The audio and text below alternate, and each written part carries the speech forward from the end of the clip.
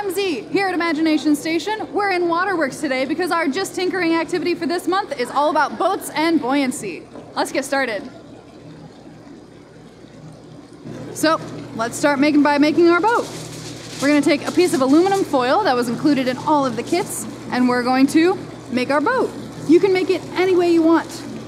Different hulls or different bottoms will affect how your boat floats and what it does. They're good for different things.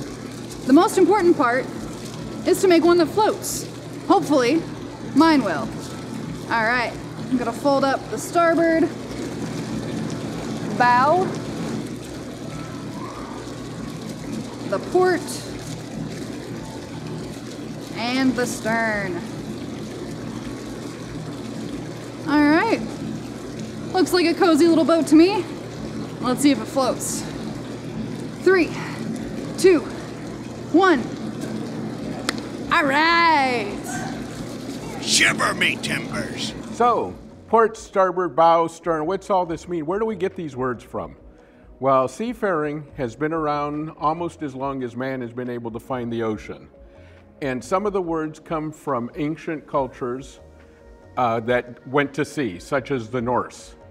Now, the bow comes from an Old Norse word that means shoulder or head, as the front of the boat is often referred to.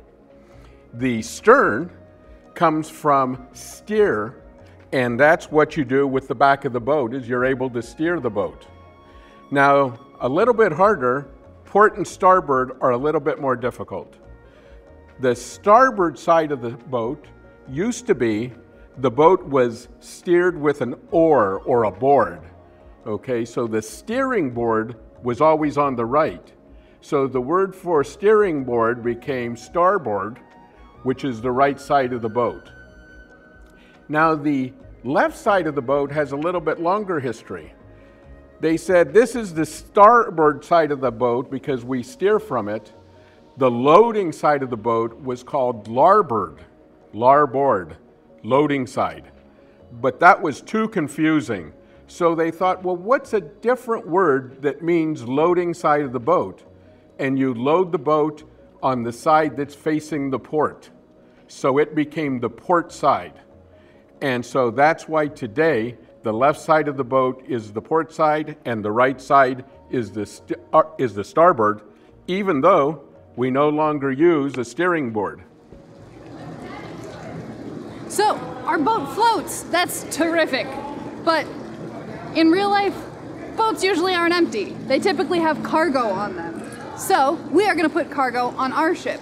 At home, you can use whatever you have. Pennies, washers, weights, paper clips, anything you have on hand. I happen to have some doubloons, so we're going to use those.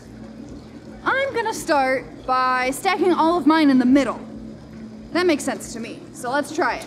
2, 4, 6, 8, 10, 12, 14, 16, 18, 20, 22, 24, 26, 27, 28, 29, 30. Oh. My boat sunk. So, why do you think that happened? So when it comes to real boats, it's very important that they're stable on the water, so when they're on the sea, they stay fairly level and are able not to roll over, losing life and cargo. And the way they do this, one of the things that's important, is to make sure that your cargo is balanced on the deck. Now, on a real boat, they have what's called the water line, and that's where the water meets the side of the boat. The water should come up to the top of the water line and no further, and evenly. So on this boat, because it has a superstructure on the back, it sits a little low at the stern. So when we put our cargo on, we're going to want to compensate for that by starting closer to the front. So first, let's see what happens if we loaded all our cargo on one side. So we're loading our cargo here from the docks. And look at, we've only got 6 containers, and already our boat drops its cargo into the water because it's unbalanced. So now let's see how much cargo we can get on if we load it more evenly. So let's start in the middle. So already we've loaded almost as much cargo and our boat is still level. So let's keep going. Now these could be cars from Japan or maybe circuit boards from China. They could be just about anything, even finished products or food. Oh, we're getting a little low in the back, so we got to add in the front. We still got room in the front. So as we get higher, we are getting less and less stable. So we need to balance it out. As you can see, we've got 3, maybe 4 times the cargo that we did when we lined it all up on one side. That, whoop, and there goes our boat. So, that is why you need to keep your boat level and balanced. So now I'm going to show you an example of an experiment to test buoyancy that you can do at home. Here, I have these 3 containers. They are all equal in volume. They are all 12 fluid ounces. They are all equal in shape and size. So we're going to test what happens when we put all 3 of them in our water. So let's start with our 0 sugar Pepsi. It floats. All right, our good old Diet Pepsi also floats. All right, and our regular Pepsi sinks. Why did it? Oh, that's right. Buoyancy is affected by density, and density is mass by volume. So there must be something in the regular Pepsi that's heavier than in these 0 sugar versions.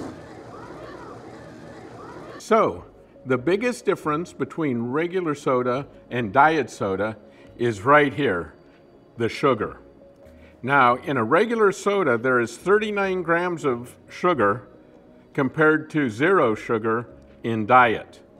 Now, I have 12 ounces of liquid here, and I could put 39 grams of sugar into the liquid, but you wouldn't really see how much that is because it would dissolve. So let me first show you here. We'll pile this up so that you can see what 39 grams of sugar looks like. A little bit more here. And there you have 39 grams of sugar. The extra mass that makes a regular soda sink to the bottom versus a diet soda. That's a lot of sugar. All right, let's talk Archimedes.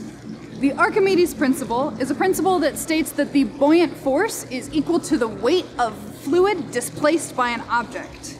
So, to showcase that, I have these 2 bowling balls here. They are the same size and shape, but they have different weights.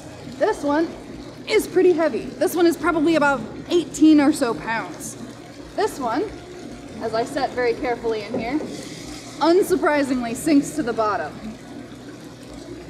This means that the weight of the fluid that was displaced is not enough to counteract the gravitational force. This one, on the other hand, is lighter. This one is probably about 10 pounds. So on this one, you'll see that the buoyant force is in fact enough to displace gravity. The Archimedes principle in action. Another example of the Archimedes principle is a Cartesian diver. Now, this is an enclosed system that includes our water pressure and our little diver. Now, we have a tiny little air pocket in the top of our diver. Water is not very compressible, so when I add pressure to this closed system, the water doesn't compress, but the air inside our diver does. If you look very closely down here, you can see that the air bubble gets smaller and bigger as the pressure inside of the system changes. The size of the air bubble affects the density of the diver, which affects the buoyant force. You can try this at home. We have a very fancy setup here, but you can do it at home with condiment packets. Mustard, mayonnaise, ketchup, soy sauce, relish? Who could say? We find that soy sauce works the best for us, and it has the added benefit of having a clear back usually, so you can see the bubble compress. Try it at home and see what gets the best results for you. The reason that boats float is due to what's called the buoyant force. The buoyant force is equal to the weight of fluid displaced by an object. So if we pop this in here, you'll see that our fluid levels are different because the water in here has been displaced by the same volume of our golf ball. It sinks in here because the weight of gravity is stronger than the buoyant force in this instance. Now, if we were to add mass to our water, we would create a different fluid. We would create salt water. By adding mass to our liquid, we increase the buoyant force. We're making the liquid denser and therefore changing the, more mass, I guess. The fluid needs to be denser in order for the golf ball to float. So we're adding more salt water until we get the density that we need.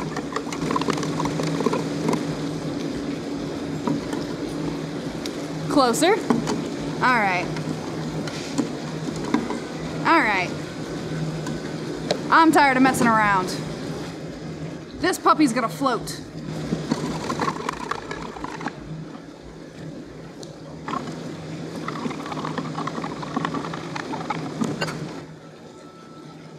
Hey! Our golf ball floats because we've increased the density of our fluid in order for the weight of the buoyancy, the weight of the object being displaced, to equal that of the gravitational force. So it floats. That's been our Just Tinkering video all about boats and buoyancy. If you like this video, make sure you like and subscribe. And for more Just Tinkering, please check out imaginationstationtoledo.org.